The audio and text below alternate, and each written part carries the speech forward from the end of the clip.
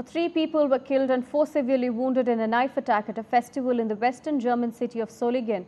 Police have launched a major operation to find the suspect who is on the run. As per police, a wide area has been cordoned off as well.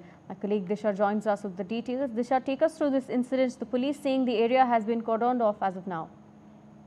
Right, Aarti. So, yes, tragic incident coming in from Germany, Solingen, where a manhunt is now on after three people were killed at a festival and several, including four people, were left seriously injured after a mass stabbing incident in the city. Now, this festival was actually, they were celebrating the city's 65th birthday, and 10,000 people were gathered at this festival, where now eyewitness accounts are saying that a suspected assailant targeted individuals who were gathered near a live music stage. And now the German police have launched a major manhunt and a major operation to look for this suspect.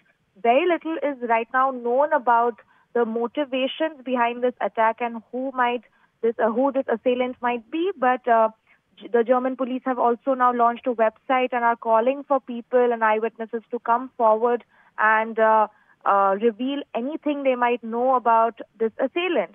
Now, mass stabbings are actually not very common.